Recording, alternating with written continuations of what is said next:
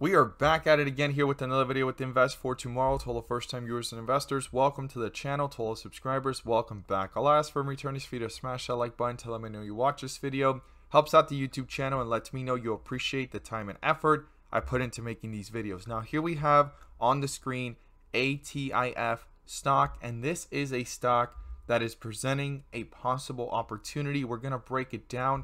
We're going to look at why this is the #1 stock setting up to possibly squeeze and everything about it in the charts moving forward. But before we do, I want to share with you guys the home run of the week from last week and the stocks I mentioned on Friday morning over at the Discord, and you can become part of that as well by joining. The link is down below. Let's jump into it, and then we're going to get all over the data and the information and the chart here with ATIF. We're going to dive deep into it and break it down in this video. So in this video, I'm going to talk about the home run of the week, and I usually talk about the home run of the day. The stocks I mentioned this morning gave realistic expectations of 3 to 5%. The highest performer was IMPL, giving jumps of 10 to 15% at its highest peaks from the bottoms and the rips.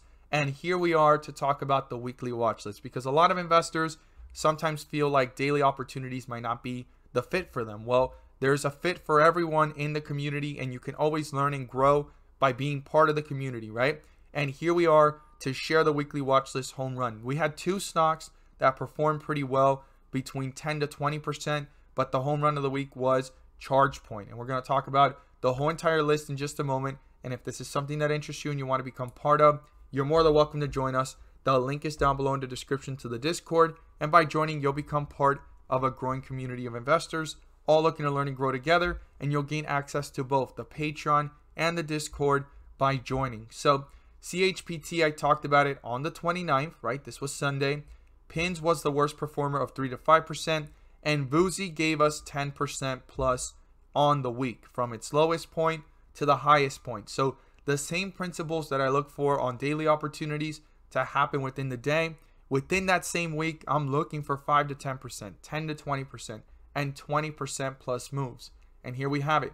ChargePoint was at 21.24, and I talked about how earnings was coming up. Analysis price targets were looking still pretty strong, and the stock here on the 30th, right, hit a low of 20.73, came back up, came back down, hit a high here of 21.70, came back down, hit a high here of 21.90 something, and that right there alone was 5 to 10% move. So even right there, if somebody didn't feel comfortable going into earnings, that was pretty decent move. And then it pulled down, right, to $21 and took off to a high here of 24.78 into the next day. Nearly 25%. This was a 20% plus move, a home run for the week, something you can become part of as well. We look for opportunities daily, weekly, and even monthly, because some of these weekly opportunities can turn into monthly opportunities based off the charts and what it's looking like. We look forward to having you join us. Check out the link down below. And if you become interested in joining the 42 Vision tier level, you'll be able to see when charts are looking weak, when they're looking strong, based off the candlesticks and specific levels on the charts. And it takes the trading experience to a whole new perspective and experience overall when it comes to looking at charts and looking where momentum and weakness is. And let's jump into these charts. So here we are with ATIF, and we just recently saw it bounce up pretty high to the 5s and pull right back down to the 2s. And the most recent low before this 1 to 5 split on August 30th was 214. So the lowest point of the 52-week range is 211, and the highest is 1170, right, that we've seen in the last 52 weeks. Now, the stock is actually in an upward trend from that recent low. It spiked up, pulled back down to the 2s, and it's at 385. We're going to look at the count of share float as well as the short interest. You're going to see that short interest is not as high as we usually would want it to be, but it's coming up with a high short squeeze score based off of the conditions of where the stock is at. And I'm assuming that 5% could be significant due to the fact of the low float that this company has and what it just went through with this split. This is the big red flag for me right now, okay? Based off of where it's at, I'm going to really be looking for a possible pullback or if some weakness happens or consolidation. But this stock is in an upward trend when you look at it. And I would be looking at that resistance level up here, the 560s, 570. But let's jump into the information and then we're going to break down the charts.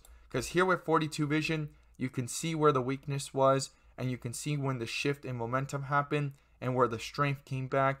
And you could see here that it had a little bit of weakness, shifted back into strength, and it's been pushing upwards and it's been shifting towards strength, slight weakness, and then it keeps going with strength as you can see it, right? So this is just showing that upward momentum. I just want to break it down and share with you guys what I'm seeing. So the first thing is why it's the #1 stock to possibly squeeze, penny stock to possibly squeeze, is it's the #1 on the list, right? You have here the borrow fee rate of 51.75 and the short squeeze score is 98.1. Okay, that's pretty big. Days to cover is 0.06 and short interest float is 26.59. That's what it's showing here in the current standings.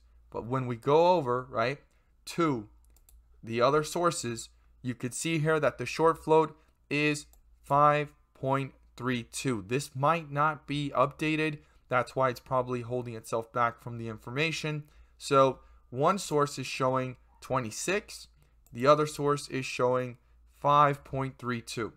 So super important to be aware of this. And there is a discrepancy here. This could be delayed. But if this is the correct one, right, 5%, it might have already been priced in here on this jump. Or there's no reason for this to actually show us such a high short squeeze score, and being #1 of this whole entire list, this might be the correct information. Now, if neither of them are correct, right? Let's say 5% is not the truth and 26% is not the truth. Where the stock stands right now, whether it's 5%, 26%, the outstanding share count, right? Even though they did that split, is pretty low. So potential here for this to push upwards is there just based off the short float and also based off of the shares outstanding, right? The share float overall, which is a pretty low float for this company and the price point of where it's at. And it could actually spike up just with momentum of investors interested in piling on in, right? And you can already see how much momentum to the upside has been pushing this. Now, it's not showing any clear signs of a reversal at all. If anything, it's just showing upward trend.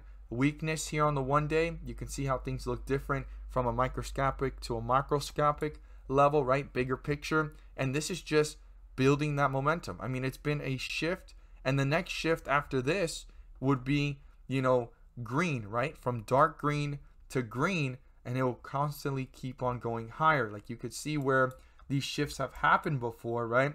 And it's going upwards, and it went from $5 to 12 and 11. I'm not saying it's going to do that exactly the same again, but it's getting out of this hole right here down in the 2s, pushing up to the 3s, almost 4s, and it's going to have to break through 565 to definitely show some significance.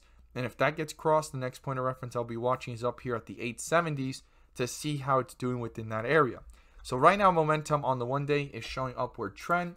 On the 30-minute, on a more microscopic level, showing the same thing. And then we have here 5% on one end.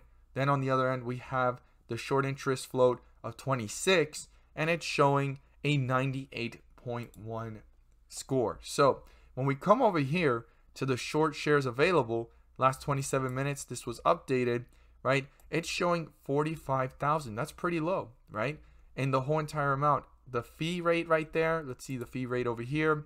It's actually, it's not showing it here, but the fee rate is right there in front of us, right? 51.75. And then you could see here the short volume ratio daily is near 50% at the highest points, and lowest points nearly 40% at that 39.46 mark.